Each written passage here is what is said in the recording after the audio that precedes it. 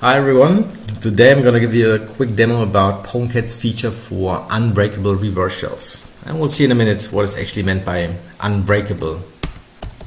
So for the sake of this example, I've set up this very basic PHP application, which is simply taking any value from the param and blindly executes it on the host system. For that work, let's start up our web server with PHP support. Validate that everything is up and running, or wait until everything is up and running with a 200 here. Then we'll hop over to our Kali machine, start a terminal. This will be hosting our local listener. Start the browser where we can actually initiate our reverse shell. Hop over to the project I've just created and see the param in action. So that should actually give us some output here. And yes, we need to have an echo in front of it, otherwise we won't be seeing anything. Let's do that again. Yes, we can actually now issue commands on the server. That works.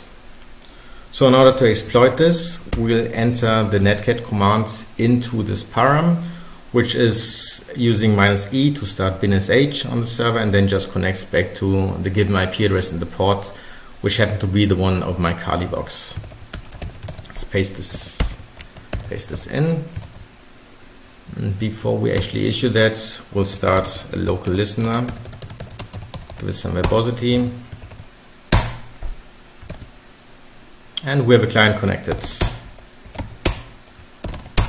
So the only actual problem with that is if you accidentally Control C out of that, your reverse shell is gone. And in order to get it back, you have to issue the command on the web browser again, start your listener again. But it might also have taken you a couple of hours to get the reverse shell, and you want to make sure that you don't lose it easily. So for that reason, I've created the feature in pwncat that can actually solve this issue, and it's done by the self-inject command, which will, once the reverse shell connects to you, self-inject itself back into the client, install itself there, and start itself connecting back to you. This is defined by those three arguments that you give to it. CMD instructs it to use whatever local shell you want to start, such as bin_sh or bin_bash. Then you have the host where to connect to and also the port. So let's give it a shot. We'll start pwncat again, listen on 4444. This time we'll use the self-inject command with bin_sh. We'll want to connect to the Kali machine. And the self-injected shell shall connect to the specified port. In this example, we can even use the same port as the listener, as the pwncat shell that will be started by that command is reconnecting back to you indefinitely. So even though if this port is taken, it will just continue and try all over again until that port is available. Let's see how that works in action. We'll start our reverse shell again and see a lot of output here. So what was going on? All this probing stuff was looking for available Python versions on the target system.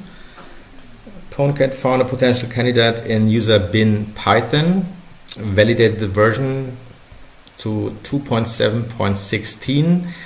And then in those steps, it just simply self-uploaded itself, base64 encoded, then decoded itself, and in the final step, it started itself in the background with a bunch of arguments, which are exec, as we specified the local command to be bin_sh. Recon, that simply means it reconnects back to you indefinitely. Recon waits, give it 1 second between the reconnection attempts. And this is where to connect to actually. So pwncat is done. We're also done here. We can now use this either as our shell, or we can just simply Control-C out of here. Start plain listener on port 4444. Give it some verbosity and wait for the client. There it is. Client connected to us. Control-C out of there. Client connected.